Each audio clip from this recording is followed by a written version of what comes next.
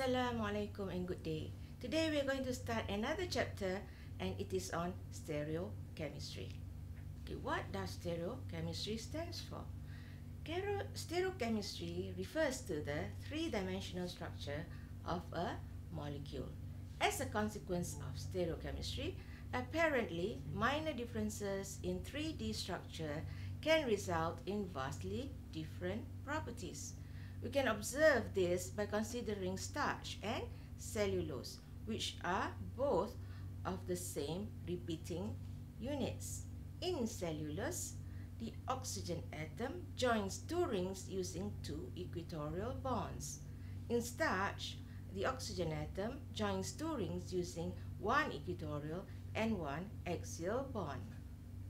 Figure 5.2 shows the three-dimensional structures of cellulose and starch. We can see cellulose consists of an extensive three-dimensional network held together by hydrogen bonds. And starch polymer is composed of chains that wind into a helix. There are two major classes of isomers. Isomers are actually different compounds with the same molecular formula. The two major classes of isomers are constitutional isomers and stereoisomers. Constitutional or structural isomers have different IUPAC names. They have the same or different functional groups, different physical properties, and also different chemical properties. Stereoisomers differ only in the way the atoms are oriented in space. They have identical IUPAC names, except for a prefix like cis or trans. They always have the same functional groups.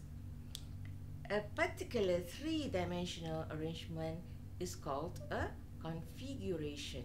Stereoisomers differs in configurations.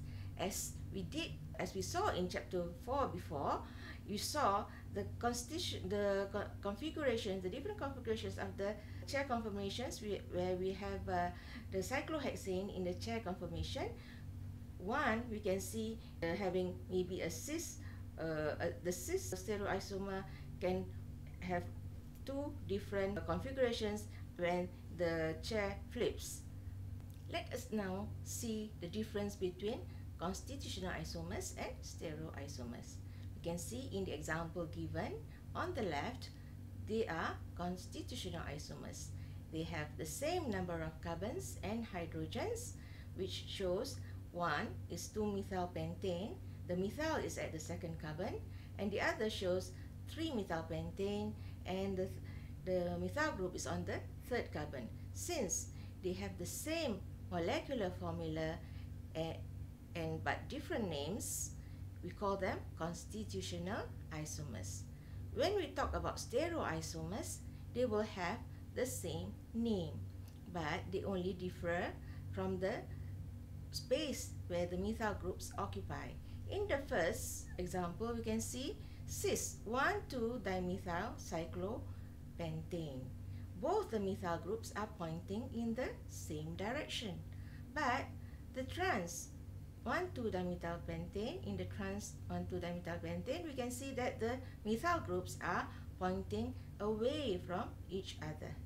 What are chiral and achiral molecules? First of all, let us look at the example of the left hand and the right hand. So although everything has a mirror image, mirror images may be impossible or they may not be superimposable.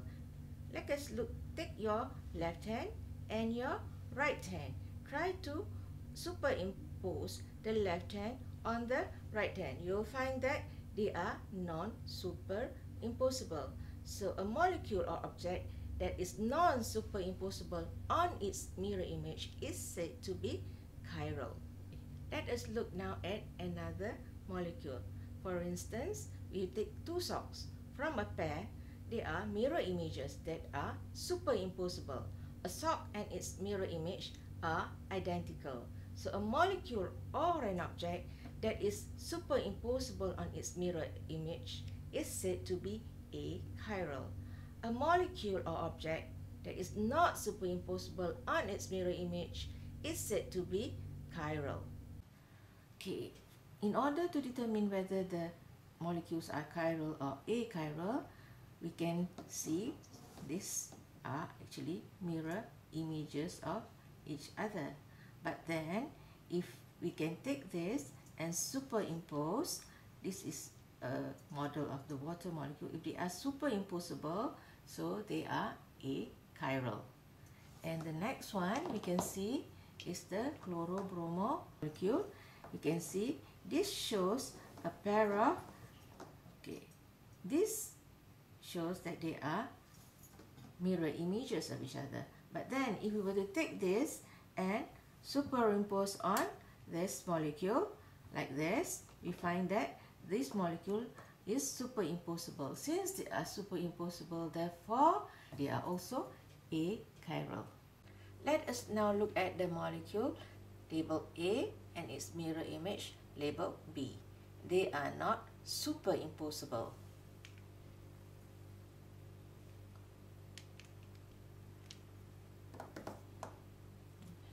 No matter how you rotate A and B, all the atoms never align.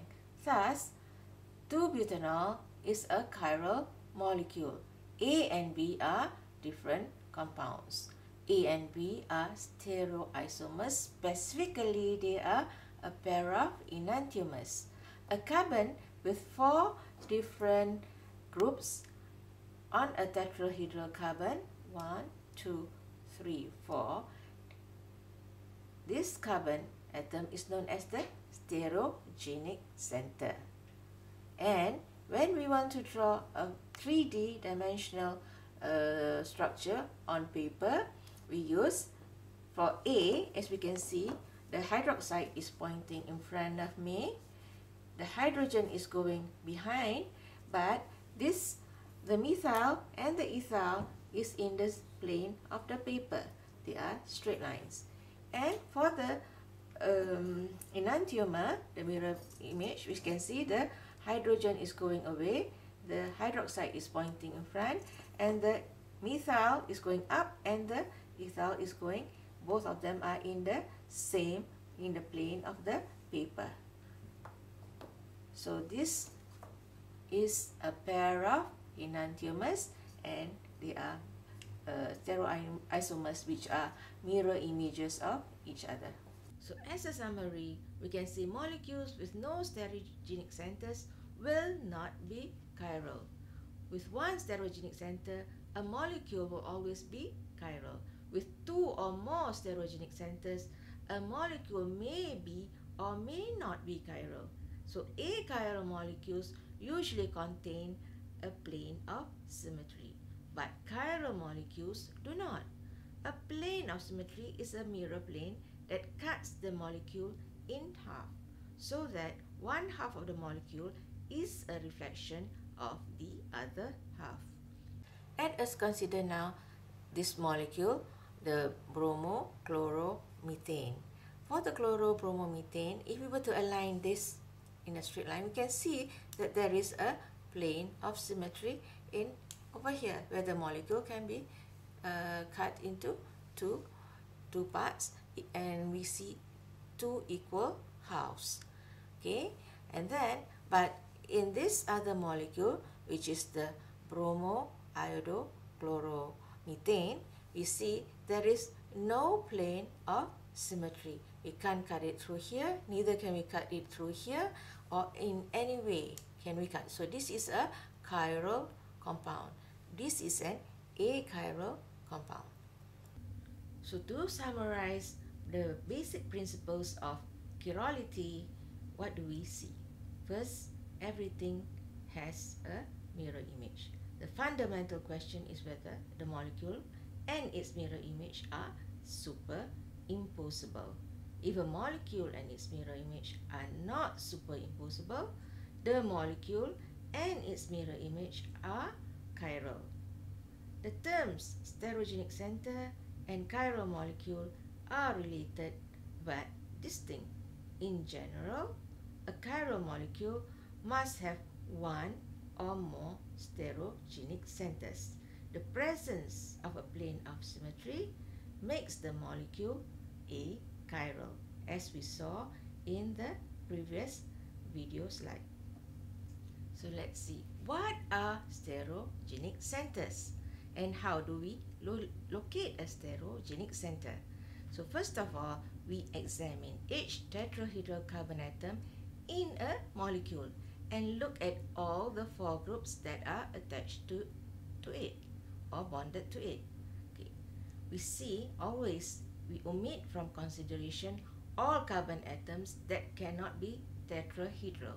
If they are not tetrahedral, they are not stereogenic centers. So this includes all the CH2s and the CH3 groups and any sp or sp2 hybridized carbons.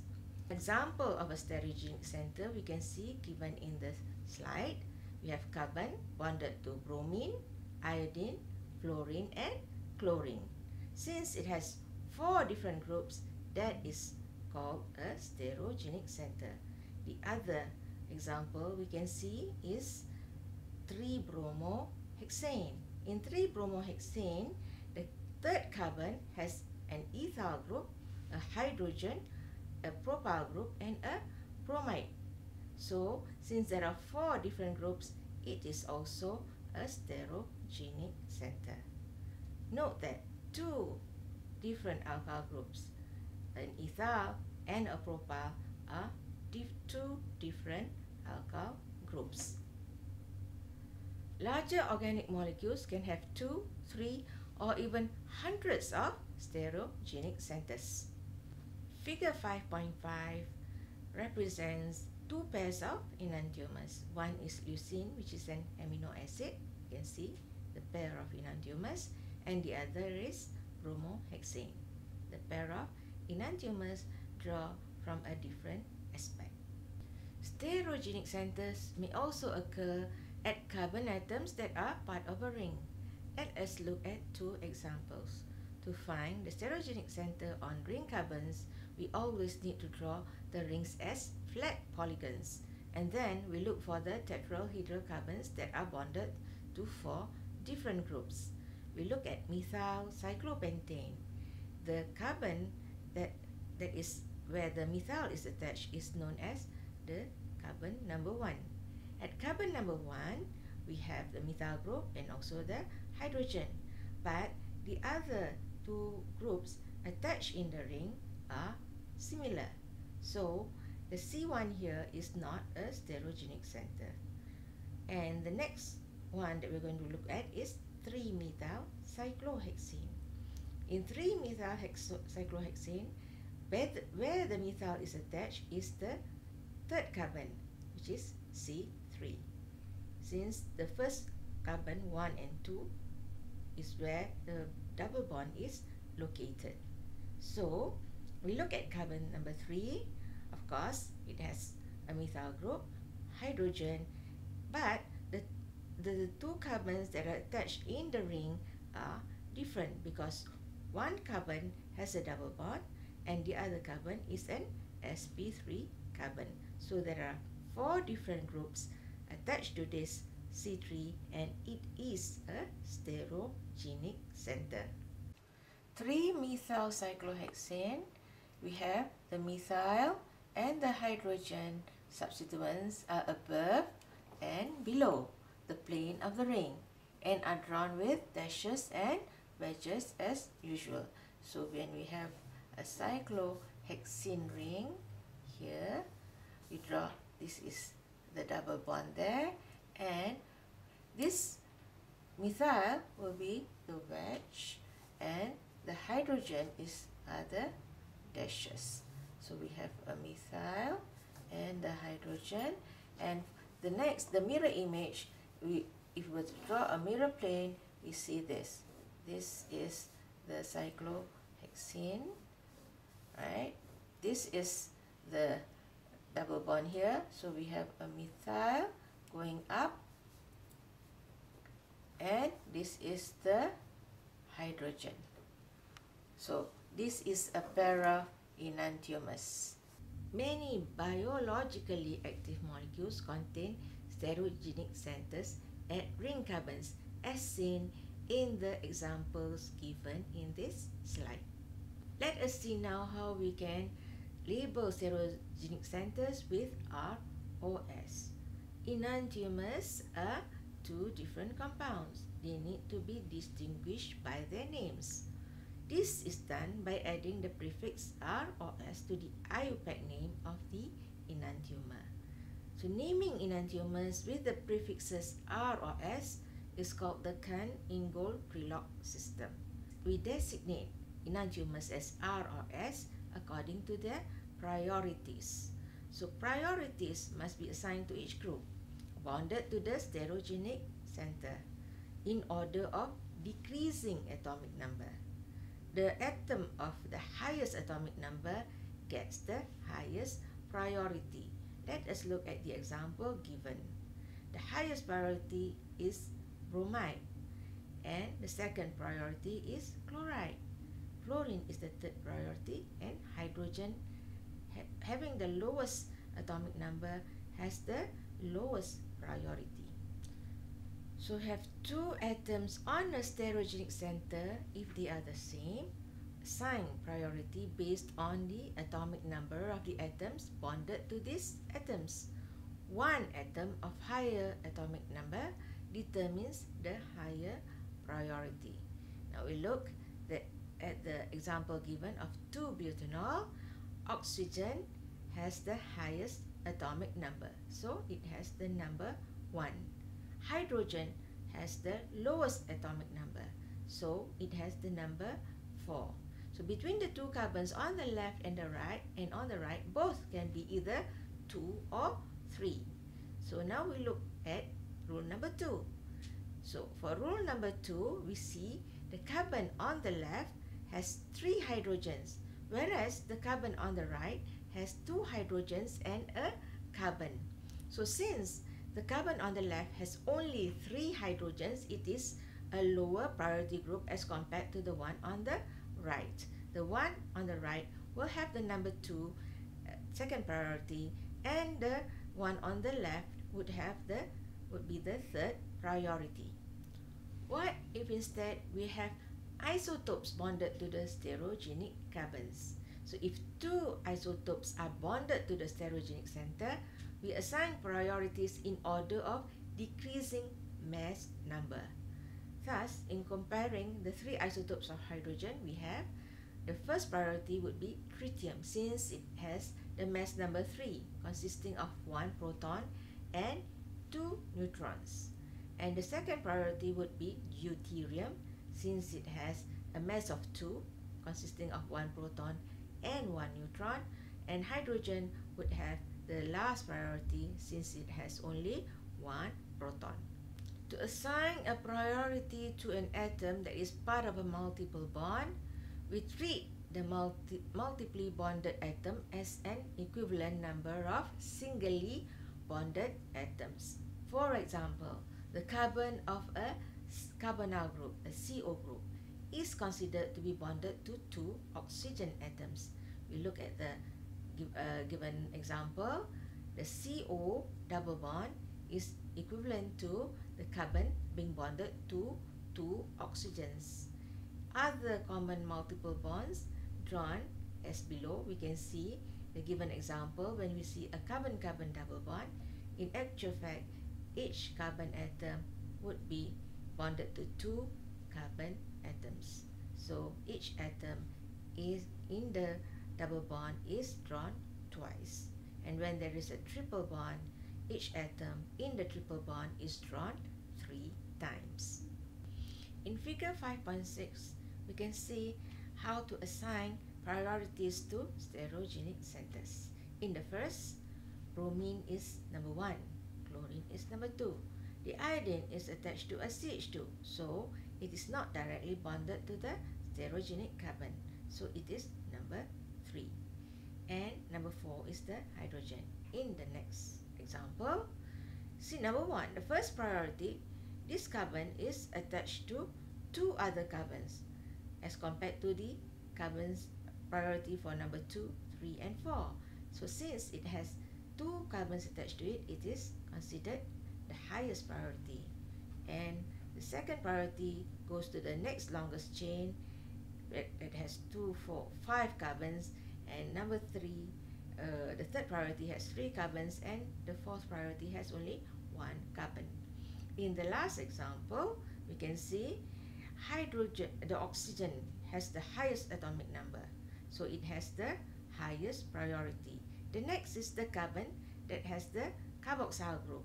So this carbon actually is considered to have 3 oxygen atoms bonded to it, so it has the second priority. The third priority goes to the CH2OH, and of course hydrogen has the lowest priority. Okay, let us see now how to assign R and S to a stereogenic center. Look at A. This is A. We have the hydroxide up here. The hydrogen is going to the back, and we have the methyl coming forward, and the ethyl on the same plane as the hydroxide. So when we transfer it to the paper, this is how it is. So since hydrogen is already behind, we assign this as number 1 priority because it has the highest priority. The oxygen atom has the highest priority. This one will have the second priority. This is the third priority, and this is number 4 priority.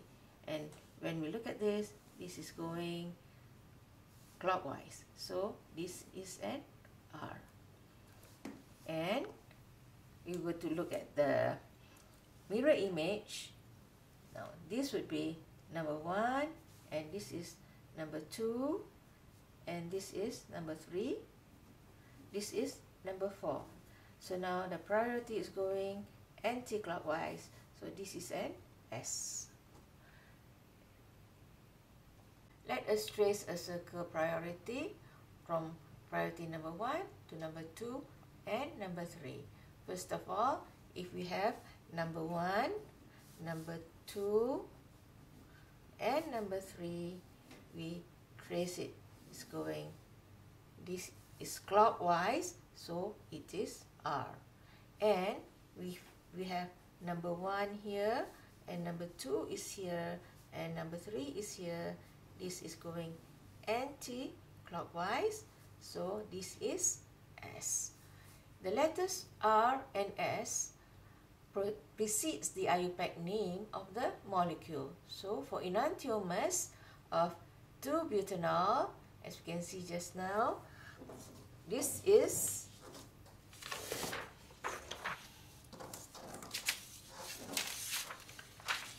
let us trace now. This is number 1, number 2, number 3. So this is 2R, 2-butanol.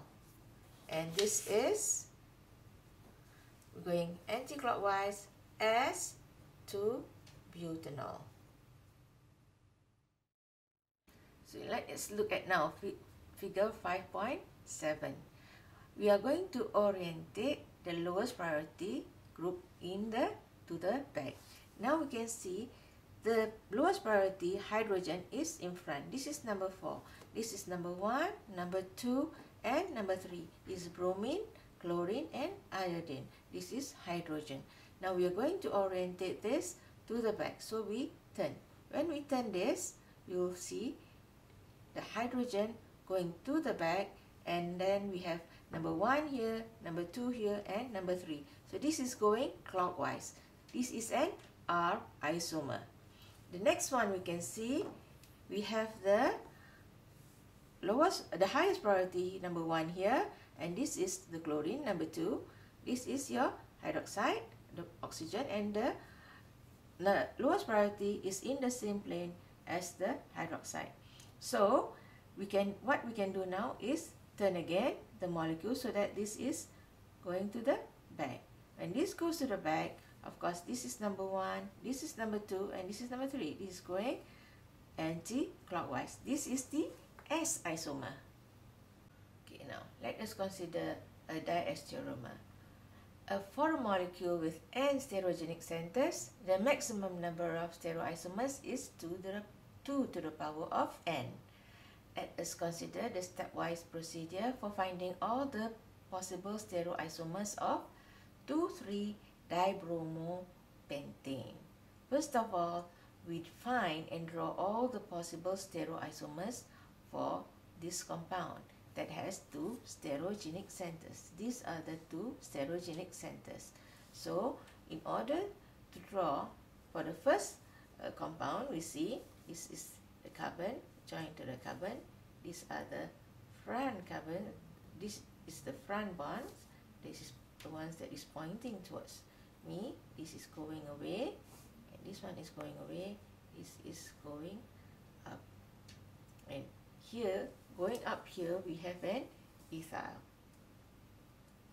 and back here we have a hydrogen. In front here we have a bromine, and up here we have an methyl. Back here we have a hydrogen, and front here we have a bromine. This is the one stereoisomer of 2,3-dimethyl, 2,3-dibromopentane. Then we draw its mirror image. So this is the mirror image of this molecule.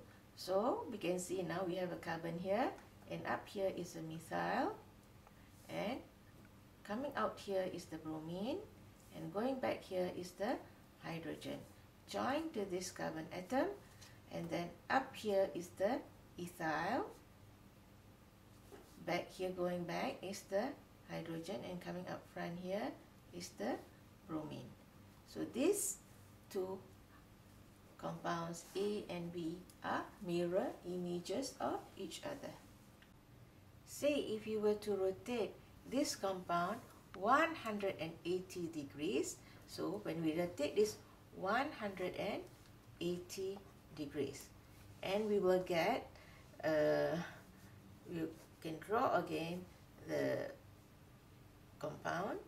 This one would be the ethyl here, and in front here would be the hydrogen, and back here will be the bromine, and front here we will have the methyl, right, and bromine will be back here, and the front here we will have the hydrogen. And we can see these two are not superimposable on each other. Since this is A, it is non-superimposable on B, they are different compounds. So in this case, A and B do not align, making A and B superimposable, therefore they are enantiomers. These are two of the four possible stereoisomers of 2,3-dibromopentane. Okay, switching positions of hydrogen and bromine, or any two groups on one stereogenic center of either A or B, forms a new stereoisomer. We can see in this case labeled C. And from A, if we were to switch, drawing again the same compound, we have switching the bromine with the hydrogen. Now we have hydrogen in front and bromine going to the back. And this will still be the same. We have bromine here and hydrogen back here. And we have this is the methyl. Now this is compound C. Compound A and compound C are not the same. So, but they are called diastereomers. And we can draw a mirror image of compound C. So this compound will be the mirror image of compound. We have the bromine in front here with the hydrogen here, and then we draw hydrogen here, bromine here, and this is your ethyl. Okay, this we label this as D. So C and D are enantiomers. A and C, A, B and C are diastereomers. A and D, B and D are diastereomers. Let us now consider the stereoisomers of 2,3-dibromobutane. For this compound, we can see this molecule has 2 stereogenic centers. Since it has 2 stereogenic centers, okay, we have hydrogen and bromine, hydrogen, bromine, and methyl. These are the stereogenic centers. There should be a total of 4 stereoisomers.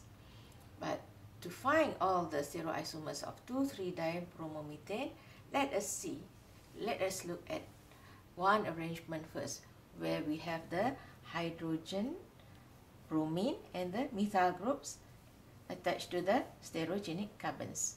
So we can see in this arrangement, we have the bromines and the hydrogens opposite direction to each other.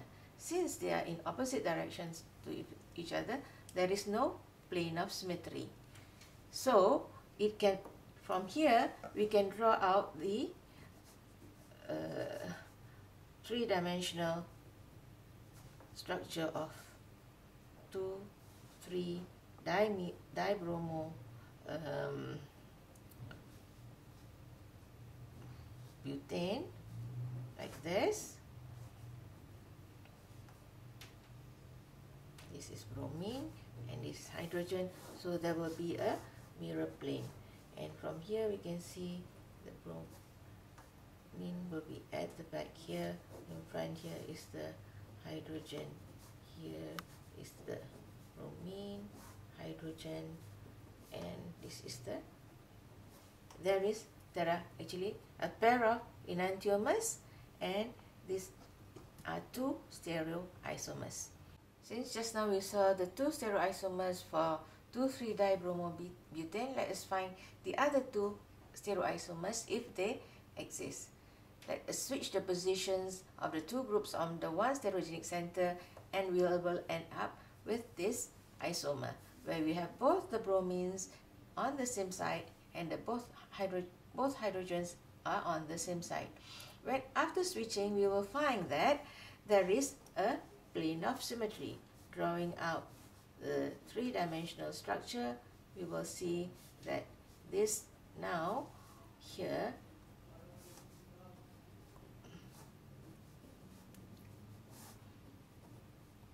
shows a plane of symmetry. This is a meso compound. When if we were to draw its mirror image, we will find that the mirror image would be superimposable on the each other.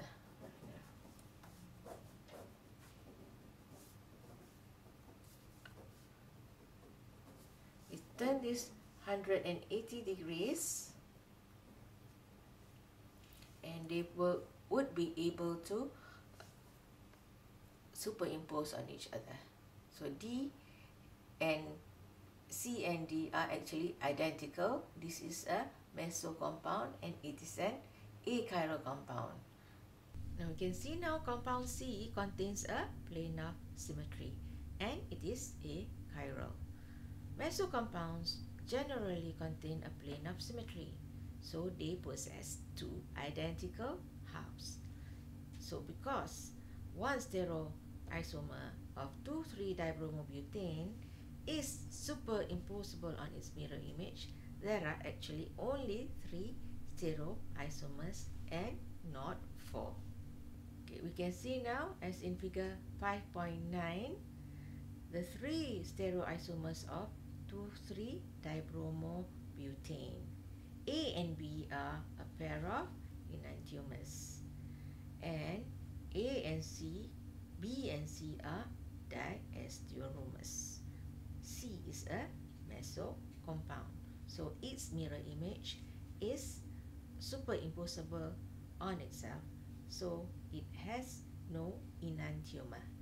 Now we're going to see how to assign R and S in compounds with 2 or more stereogenic centers. When a compound has more than one stereogenic center, R and S configurations must be assigned to each of them, as given in the example, one stereoisomer of 2,3-dibromomethane pentane. We see at carbon number 2, the highest priority is bromine, and the second priority is the carbon on the right that has the bromine, and the third priority is methyl, and hydrogen being the lowest priority is at the back. So it is going anti-clockwise. It will have the S configuration. The third carbon, which is also a stereogenic center, we look at bromine is pointing to the front, and the carbon number 2 is which is on the left has the bromine, so it is the second priority. Third priority is the ethyl group, and hydrogen is at the back. Since the configuration is going round clockwise, it has an R configuration, and the complete name for this compound is 2S3R 2,3-dibromopentane. As a summary, we can now see identical compounds have the same R and S designations at every tetrahedrostereogenic center, whereas enantiomers will have exactly opposite R and S designations, and diastereomers will have the same R and S designation for at least one stereogenic center, and the opposite for at least another stereogenic center. Let us consider a di-substituted cycloalkane. We consider 1,3-dibromocyclopentane. Since it has 2 stereogenic centers, it should have a maximum of 4 stereoisomers.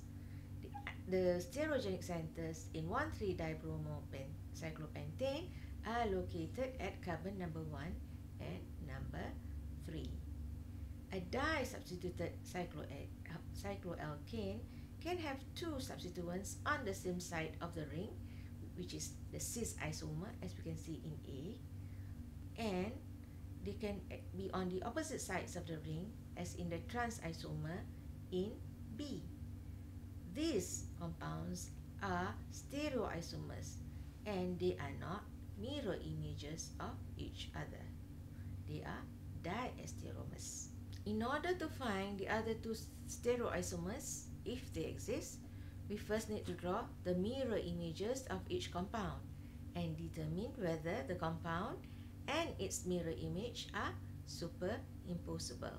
As we can see, A, 1,3-dibromocyclopentane, when both bromine are on the same side.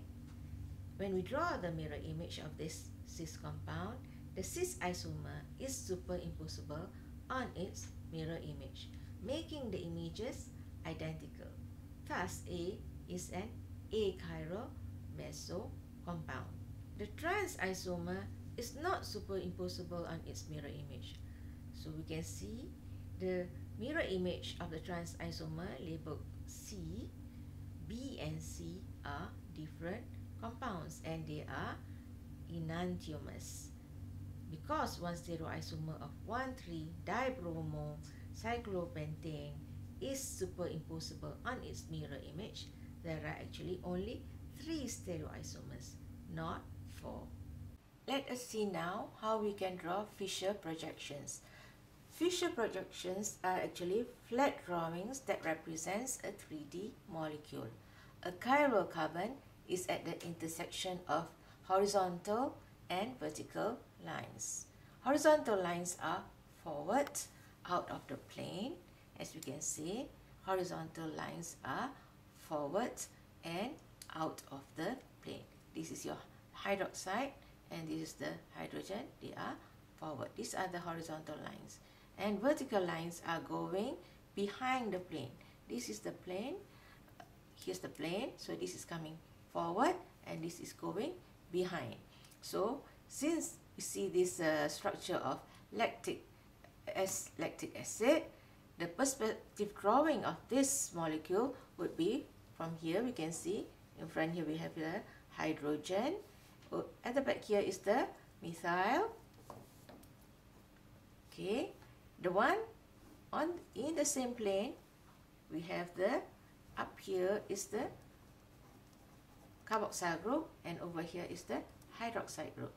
This is a 3D perspective formula, And if we were to turn this, now we turn this way, we can draw this. This is going to the back, and this is coming in front. So coming in front here, we have the hydroxide and the hydrogen. Going to the back, we have the carboxyl group and the methyl group. And from here, we transfer this to 2D, two-dimensional on a flat paper. So this is going to the back on the vertical plane and coming forward on the horizontal plane as this. Mirror images for future projections are easy to draw, and it is easy to find enantiomers. It's also easy to find the internal mirror planes. For example, we look at this molecule. Okay, we have the methyl here, this is the hydrogen, this is the stereogenic centers. So drawing this, we can draw the mirror image very easily. So this is Cl here, hydrogen is here, over here is the methyl, and here is the hydrogen, and here is the chloride. So from here we can see this is non-superimposable on this. But if we were to switch any one of this, and you can see that now we will have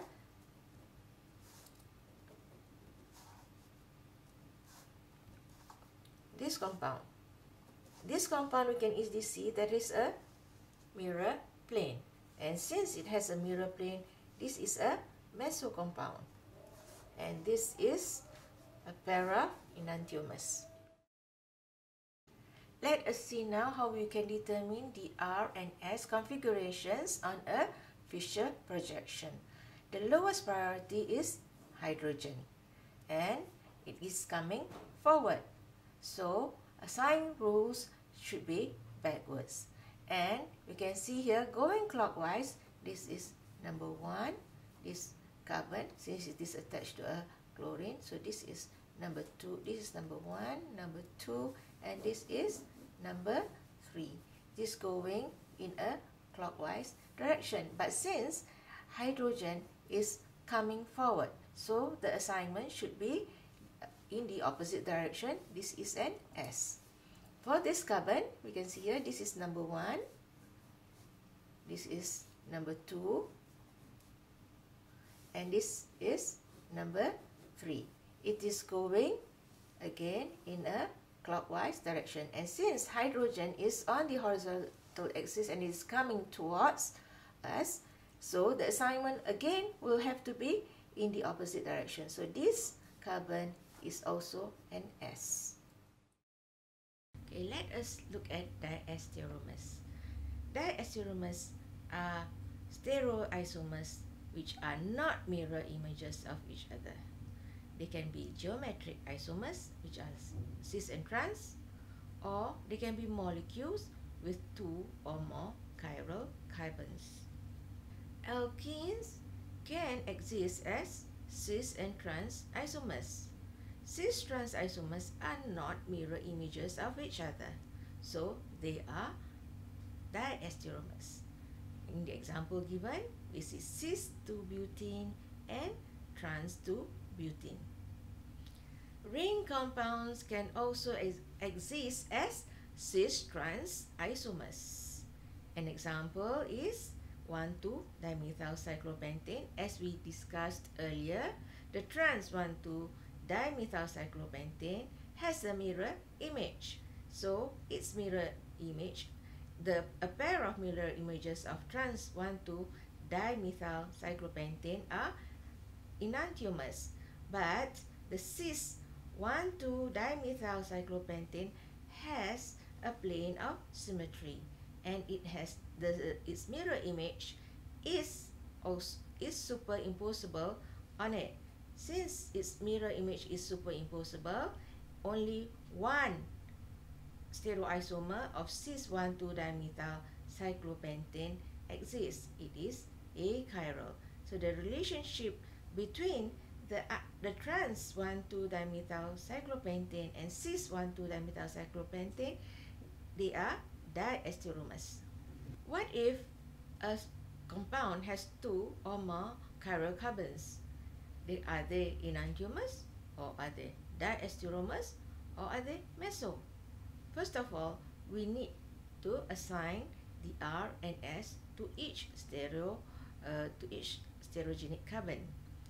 Enantiomers will have opposite configurations at each corresponding chiral carbon, whereas diastereomers have some matching and some opposite configurations.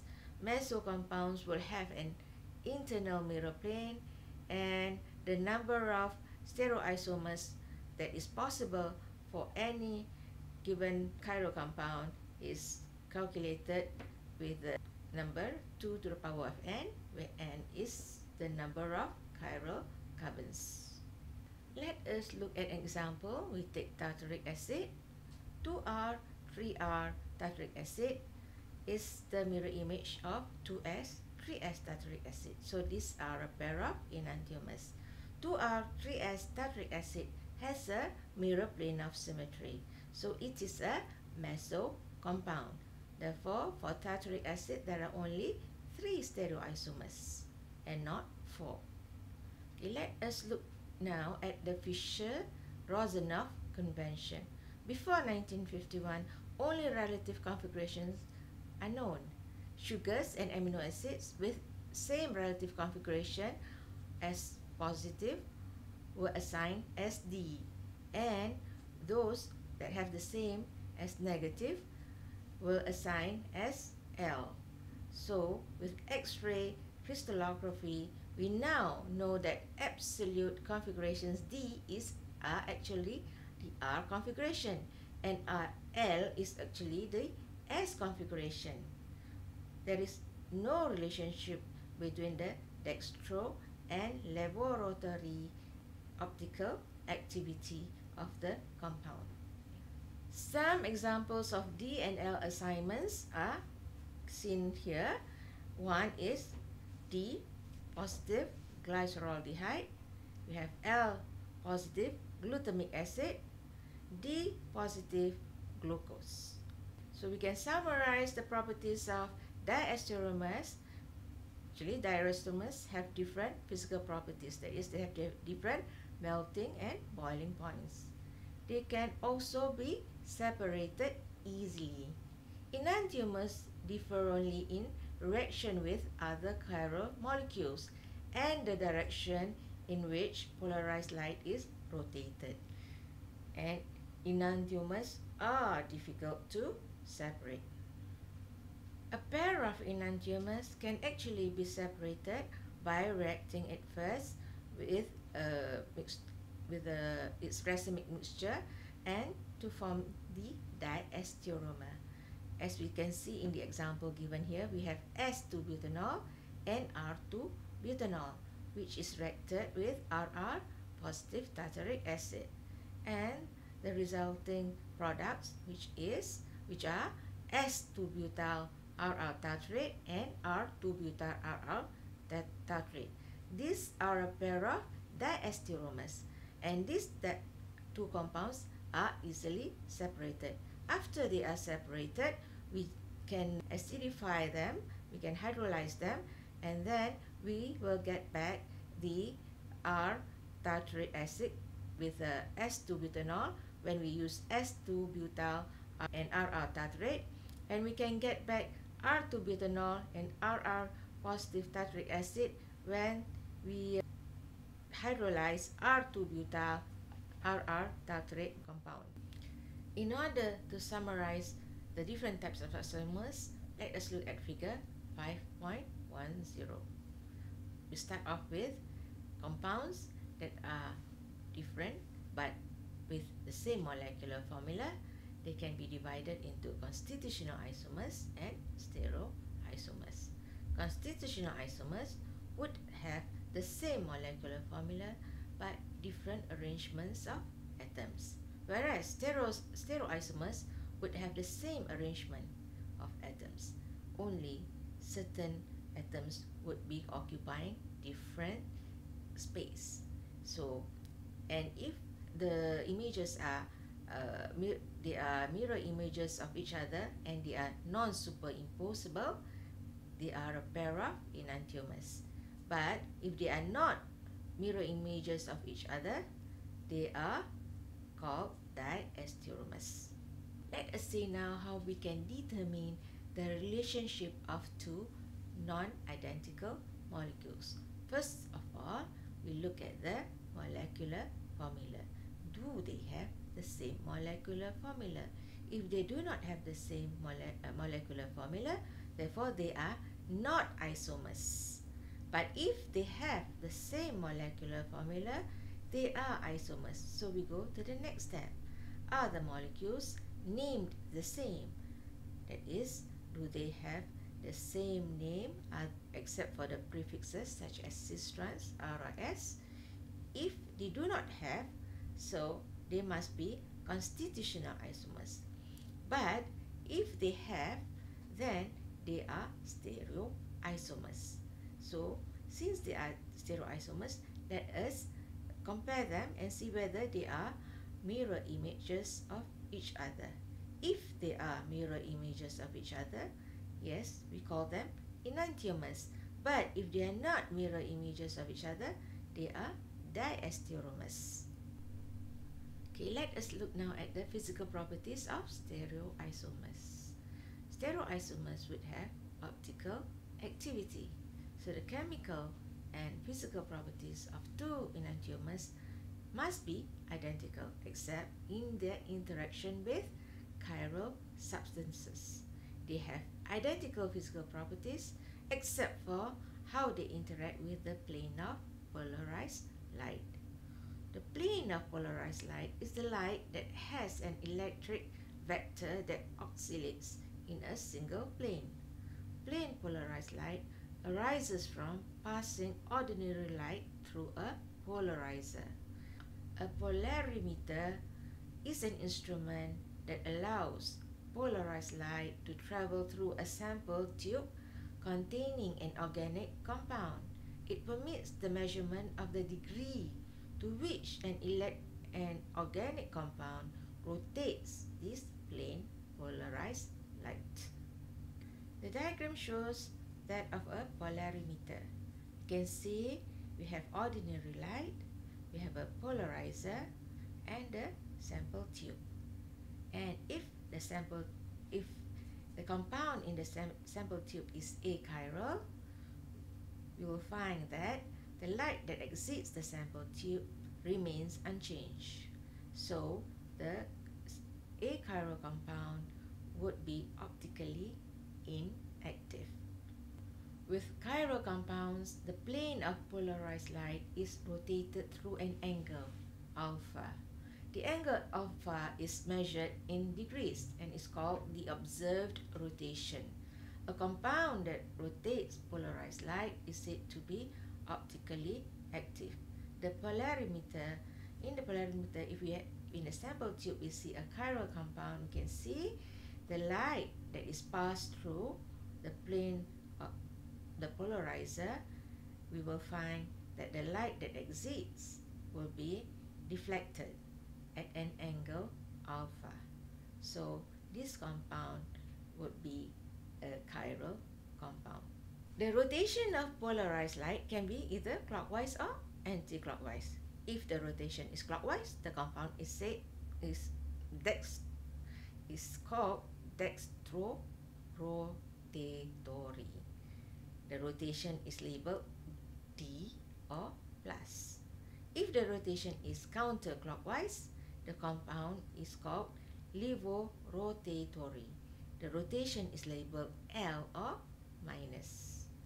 Two enantiomers rotate plane of polarized light to an equal extent but in opposite directions. Thus, if enantiomer A rotates polarized light positive 5 degrees, the same concentration of enantiomer B will rotate the plane of polarized light minus 5 degrees. No relationship exists between R and S prefixes, and the plus and the minus designations can only indicate optical rotation. An equal amount of two enantiomers we call a racemic mixture or a racemate. A racemic mixture is optically inactive. This is because two enantiomers will rotate the plane of polarized light to an equal extent but in opposite directions. So the rotations will cancel each other and no rotation is observed. Table 5.1 shows the physical properties of enantiomers A and B. First, let us look at melting point. A alone will be identical to B, same as in B alone will be identical to A, but a racemic mixture of A and B may be different. A and B may be different. Okay, the boiling point for A and B, they would be identical when they are alone. But again, in a racemic mixture, they may be different. A may be different from B. For optical rotation, when A alone would be equal in magnitude but opposite in sign to B, and vice versa. But for a racemic mixture, the optical rotation would be 0 because the rotation of A will cancel B, and vice versa. The specific rotation is a standardized physical constant for the amount that a chiral compound rotates plane polarized light. Specific rotation is denoted by the symbol alpha and defined using a specific sample tube with a length L in decimeter, concentration C in grams per milliliter, temperature at 25 degrees Celsius, and wavelength of 589 nanometers. So specific rotation is equals to observed rotation alpha divided by the length of the tube times the concentration. Enantiomeric excess or optical purity is a measurement of how much one enantiomer is present in excess of the racemic mixture. It is denoted by the symbol EE. EE is equals to percentage of one enantiomer minus the percentage of the other enantiomer. So let us consider an example. If a mixture contains 75% of one enantiomer and 25% of the other enantiomer, so the enantiomeric excess would be 75 minus 25%, we will get 50%. Thus, there is a 50% excess of one enantiomer over the racemic mixture. The enantiomeric excess can also be calculated if the specific rotation of a mixture and the specific rotation of a pure enantiomer are known, and EE is given by the alpha, the specific rotation of the mixture, divided by the specific rotation of the pure enantiomer times 100. Since enantiomers have identical physical properties, they cannot be separated by common physical techniques like distillation. Diestereomers and constitutional isomers have different physical properties. Therefore, they can be separated by common physical techniques. Okay, figure 5.12 shows the physical properties of three stereoisomers of tartaric acid. A and B are enantiomers, and C is the diastereomer of A and B. Okay, the physical properties of A and B differ from the diastereomer C. The physical properties of a racemic mixture of A and B can also differ from either enantiomer and diastereomer C. C is an achiral mesocompound, so it is optically inactive. So its specific rotation is 0.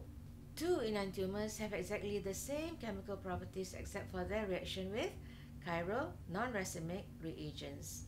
Many drugs are chiral and often must react with a chiral receptor or chiral enzyme to be effective. One enantiomer of a drug may effectively treat a disease, whereas its mirror image may be ineffective or toxic. let us look at naproxen. As naproxen is actually an anti-inflammatory agent, whereas R-naproxen is a liver toxin. Research suggests that the odor of a particular molecule is determined more by its shape than by the presence of a particular functional group. So because enantiomers interact with chiral smell receptors, some enantiomers have different odors. And an example of this is caraway-seeds, which is S-carbon has the odor of caraway, and R-carbon has the odor of spearmint, which are spearmint leaves. Cyclooctane and other molecules similar in shape bind to a particular olfactory receptor on the nerve cells that lie at the top of the nasal passage. Binding results in a nerve impulse that travels to the brain, which interprets impulses from particular receptors as specific odors. So that concludes our topic on stereochemistry. Thank you.